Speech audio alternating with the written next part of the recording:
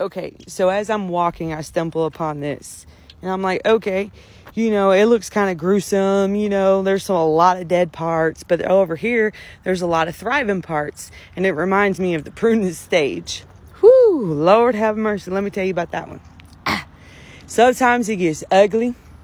Sometimes it gets gruesome. Sometimes a lot of things have to die in order for you to figure out what else can thrive and grow for those things of your toxic and things that should be dead, and removed the negativity out of your life for other things to grow and positivity.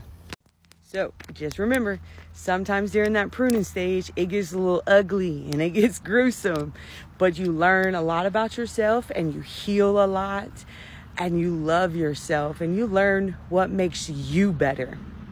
So as always, have a blessed day.